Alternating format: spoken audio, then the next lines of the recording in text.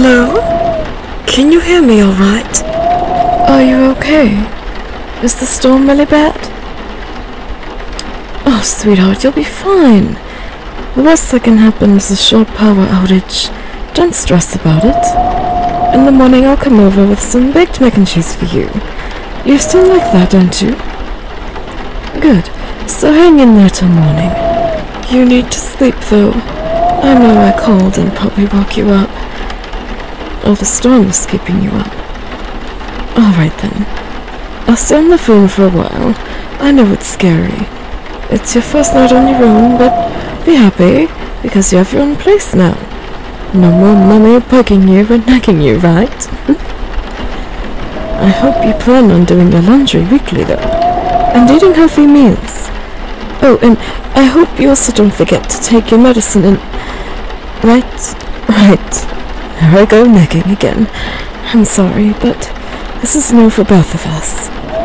You're my baby, and you're not here anymore, so I worry. I'm not going to grow grey hairs from worrying too much.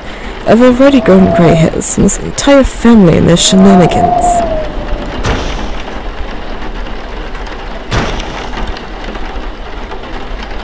Calm down, sweetie. It's just the wind. Don't panic. Sweetheart, listen to me. It's all fine. Remember when you were 7? We had a storm out here. It was really rainy. That outside was quite flooded. You thought life was over. But your father cuddled you and told you stories to help you forget. This storm, though, isn't nearly as bad, so don't fear. We can still cuddle and tell stories if you want. Yes, I can even bring Grandma, and she'll make her cookies and her cocoa. She still won't give me that blasted recipe. Darn old selfish lady, I swear. She gets to have all the family raving over her cookies, and she won't share the recipe with me, her daughter. It could be an heirloom or something. Pass it down to me so I can get all the compliments and all the children's favor. Forget about your uncle. My brother doesn't even cook. I should get the recipe. What do you mean he also wants it? I'll have to pry it out of my cold, dead hands to get it, 'cause that recipe is mine. Yes, it's that serious. No one touched my cookies last gathering we had. But oh, your grandmother came with pounds of cookies, so no one even bothered with mine.